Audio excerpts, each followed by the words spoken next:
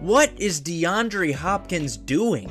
He signed with the Titans on a 2-year, $26 million deal when he could have signed with teams like the Chiefs, the Bills, any team that has a capable, even small chance of winning a Super Bowl. You could have gotten paid that on any of those teams that I already mentioned. Toss to White.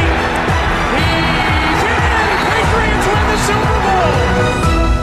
DeAndre Hopkins gave a checklist of what he wants in a team that he's going to sign with. And I'm going to tell you right now, the Titans don't meet some of these. Stable management as number one. If you didn't know, the Titans just hired a new general manager. So if you're looking for stable management, I don't know if rolling the dice with a new general manager is a smart decision. At number two, he said, I want a quarterback who loves the game. And look, I'm not denying that Ryan Tannehill loves the game, but if you're looking for a quarterback that could deliver you the ball in every single situation, every single kind of passing concept or route, or any deep ball, I don't know about Ryan Tannehill, man. He's like a Kirk Cousins of the AFC. They've been calling him Kirk Cousins' so you're looking at the definition of mid. And you're not even looking at a guy who's probably not even going to start the full 2 years that you're going to be there. You're looking at a young guy like Will Levis, a raw, very talented, but raw quarterback. At number three, he said he wants a great defense because defense wins championships.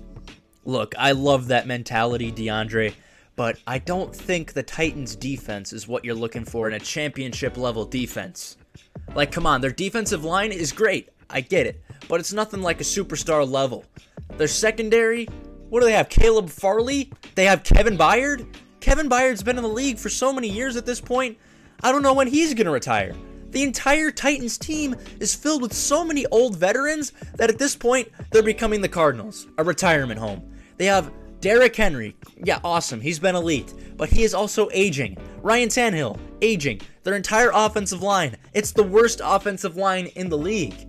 And then in the receiver room, it's a completely different story. They have a young number one receiver type of player that hasn't yet developed into that player yet. Treylon Burks is a guy that's going to develop into a number one receiver, like it or not. But come on, this is a completely different timeline than the rest of that offense. Overall, I don't know what DeAndre Hopkins is doing. And signing with the Titans, maybe it's just for the income tax, maybe it's just for being in Nashville itself. But I don't think this was a good option for DeAndre Hopkins. He could have signed with literally any other win now team. Thank you for watching this video on the Toss the Mic Sportscast YouTube channel. Check out our last video. It's Baker's last shot in the NFL. It's a pretty good video. You guys absolutely destroyed the like button. You guys absolutely crushed that video. I appreciate all of you. And make sure to give our podcast a listen. It's on any podcasting platform. And as always, like, comment, and subscribe. And have a great day, fellas.